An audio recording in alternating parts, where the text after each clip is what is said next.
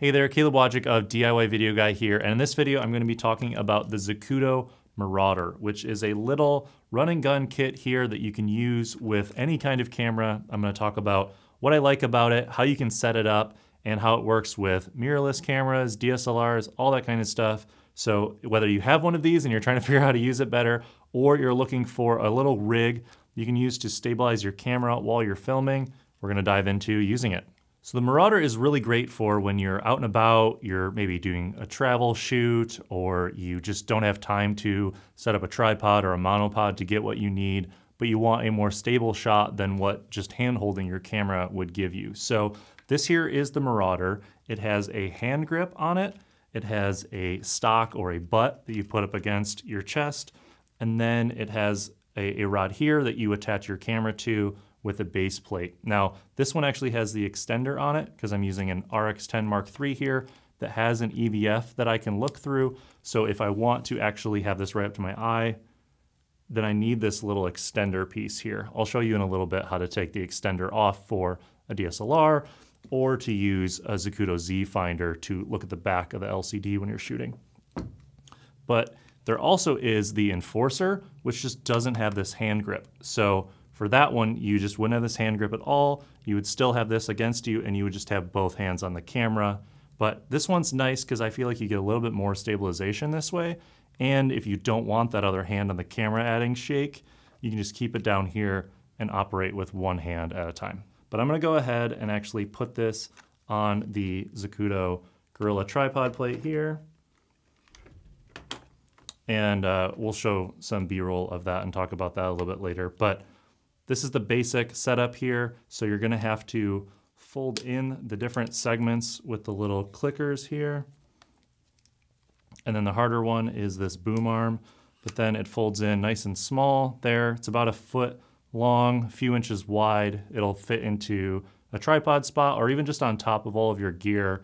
It's a pretty nice tool to have. And so let's say you're locked down for a tripod shot, you're using this additional attachment here, this Gorilla plate here, and then you want to actually set up a handheld shot. You can flip this out, you can flip up this section here and actually get it set up fairly quickly. So in a few seconds, you'll get better at it. As you practice, loosen up your camera, bring it over, put it on there. So versus a bigger rig where you have to maybe change base plates or something like that for your camera, in a few seconds you can be set up to go handheld, use this while you're walking around, and then lock it down again really quickly. So to use with a mirrorless camera with an EVF or some kind of viewfinder you want to look through, this extender piece will bring it a little bit closer to your face. Without this extender piece, you're probably going to want a Z Finder to look at the back of the LCD screen to get a better look.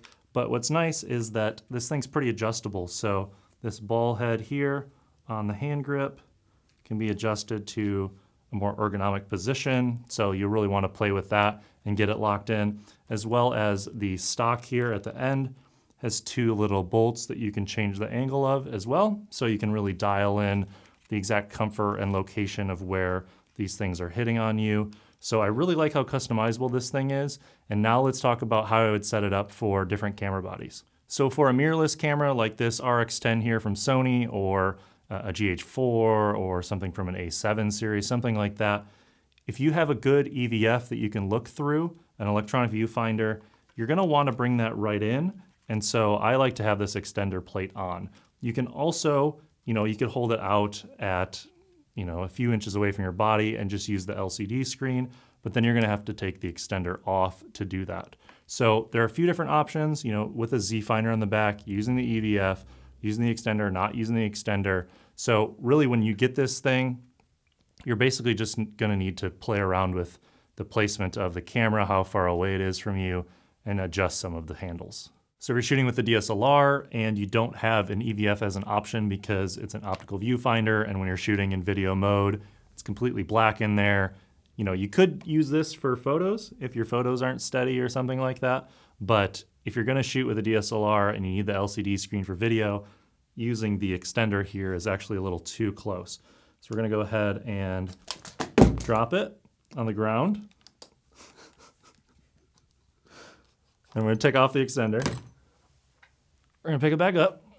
And then there are a couple options of what you can do here. So there is one placement. So I can see the back of the LCD just fine. I don't have a Z finder kind of like to block out light. So if I'm shooting indoors, this is a pretty decent option for getting it handheld and steady. Let me lock it down. But the other option is to put a Z finder on it here. Attach it. So that locks it in. Remove the little eyepiece here. Tighten up the hand grip so it doesn't fall. And now here, this is a more comfortable option for me to shoot with. I can actually hold it down with my eye, look through the LCD, and if I don't have an EVF, like this is the next best thing.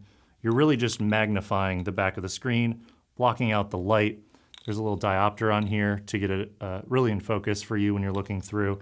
And this is how, minus the rig, this Z finder is how I shot my first set of videos, so I could really punch in the focus to 5x or 10x, make sure I was locked in focus, could really see what was happening. And this is a really solid option if you're shooting with the DSLR.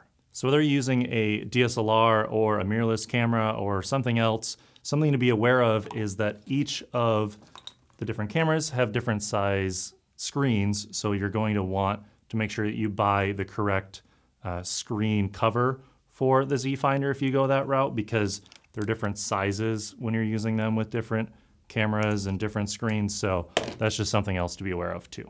So now that you know how to set it up on either your DSLR or your mirrorless camera, as well as talking about the tripod plate, which is definitely an attachment that I would buy maybe a couple of so you can have some options.